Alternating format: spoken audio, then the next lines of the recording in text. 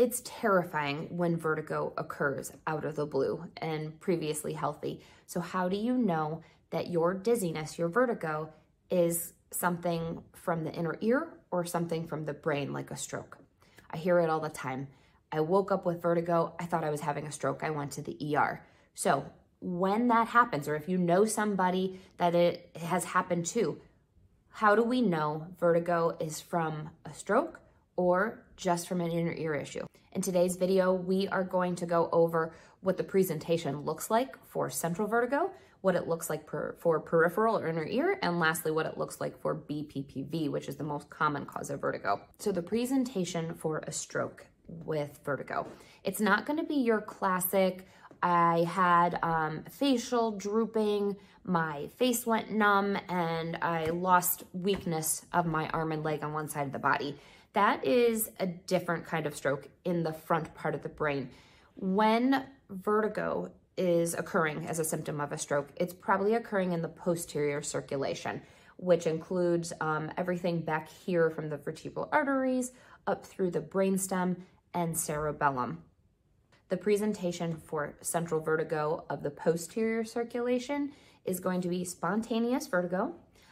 It's going to be constant, hours long, nausea, vomiting that can rather be uncontrollable, imbalance or ataxic gait, so it almost looks like you're drunk, walking all over the place. You can move your limbs, you have full strength, but it's almost like you're a baby learning how to walk again.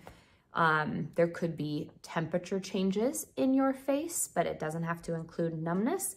There could be pupil changes in the eyes and inability to differentiate between hot and cold. And lastly, sudden hearing loss with vertigo. That's a little bit harder to identify, but if you have sudden hearing loss and vertigo that are hours long, that could also be a sign of a stroke. I do want to preface that if you do ever have spontaneous vertigo and it's not going away, the only thing that you can do to make sure that you're not having a stroke or something serious is to go to the emergency room and get fully evaluated. This is just a video to help you figure out the differences. So please, if you need to, go to the emergency room to get evaluated for something so serious as this. So what does a vestibular neuritis or labyrinthitis look like? So that presentation is also going to be hours long. It can be spontaneous as well. Your nystagmus, the eyes will be bouncing upon examination. You may have a head tilt and your eyes may be out of alignment. You may or may not have hearing loss with this. So as you can see, there's a lot of overlap between a viral infection of the vestibular nerve versus something of the central origin like a stroke. Now, the last thing that people also spontaneously get is BPPV. Now, that is a completely different presentation. That is going to be, I get up and I feel the room spin for 30 to 60 seconds. Then it goes away if I lay completely still or sit completely still. Might have nausea and vomiting. I might feel a little unsteady on my feet, but I can function. That does not happen with stroke. Stroke is constant for hours. BPPV is short duration, 30 to 60 seconds. So that's a clear way that you can differentiate the presentation between those two things.